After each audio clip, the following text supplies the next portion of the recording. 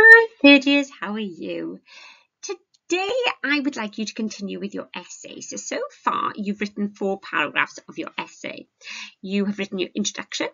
You have written, which tells me about how a scary atmosphere is created. You've written about the setting and the contrast and how that sets up a scary atmosphere. Then you wrote about the music, how that contributes to a scary atmosphere. Then finally you wrote about the camera angles. Now this lesson, I'm going to kind of give you free rein to choose where you'd like to talk about. So first task would be to look through the Sandman again and think, is there a moment that you think is really successful at establishing a scary setting? And also, in that moment, does it give you the opportunity to talk about really cool things?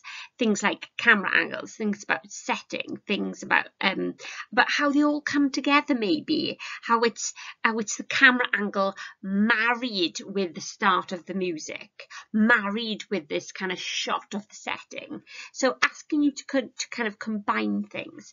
Or you could just look at a new camera angle in a different scene, if you like. You know, it's completely up to you how much you want to mix the kind of the categories of setting, camera angles, music, or whether you want to pick one. Maybe just want to talk about the Sandman as a character and how characterization is effectively created. I'm really interested to see what you pick. So no matter what you pick, you're welcome to use the sentence starters. Not all of them will be applicable to you perhaps, but you're welcome to use some of them. But remember, we're roughly going for the point, evidence, evaluation part. You will need to explain what's happening in the scene that you're choosing to comment on. And I'm really looking forward to seeing the outcome.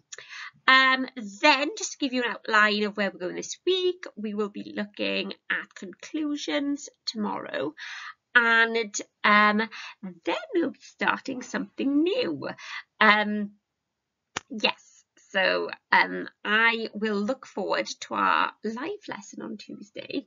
But until then, I'd like you to write this paragraph, get into do exactly what you want. So it'll be interesting to see if, when you get to decide what you want to do, hopefully the quality of your essays will be so fabulous. I'll be like, oh, I'm never going to pre-plan anything for anyone again, because you guys, when you get to do what you want, are even better than usual, and you're already very good.